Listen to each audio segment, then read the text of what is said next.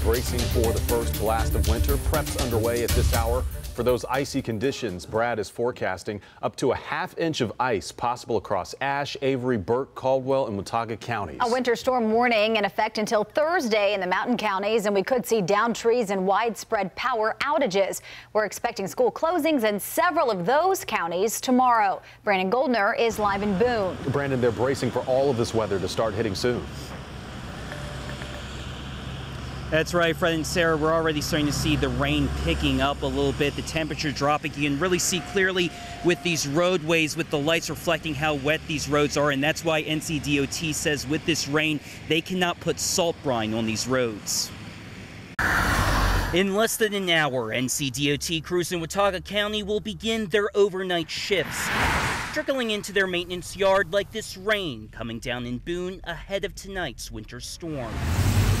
County maintenance engineer Kevin Whittington says the area's primary roads are the main focus. Making sure that those stay, where the traffic can travel them very easily without a lot of problems with ice built up.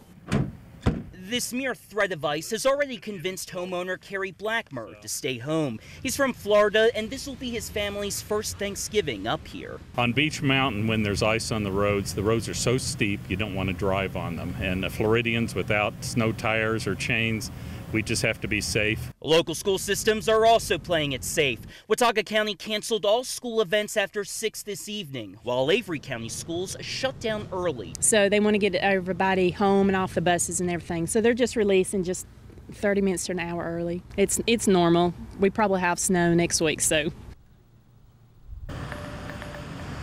Well, to get through this right now, the other concern they're talking about is some of these power lines. We went out with power crews as they were preparing some of these lines, making sure they're staying safe. I'll show you that tonight at 6.